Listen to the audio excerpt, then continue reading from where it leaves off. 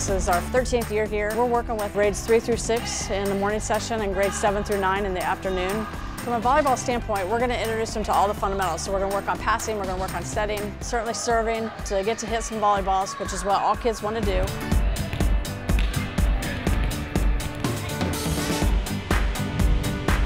We take a little bit of time off the court and we send them down to the swimming pool, which younger kids love. So we give them that opportunity to get them off the court, give them a break.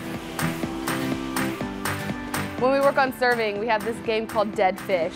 And the servers have to serve the ball over the net and hit a girl laying down. And once they hit the girl, then that girl's up. And so they want to get the least amount of girls on the other side. And so they really enjoy that.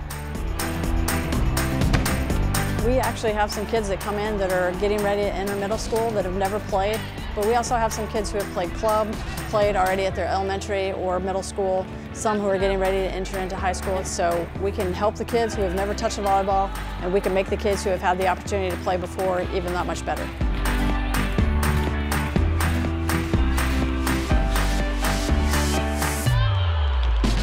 I think it's a wonderful camp. I think it's very well run and it's very structured, and I can tell that all the girls just have a blast.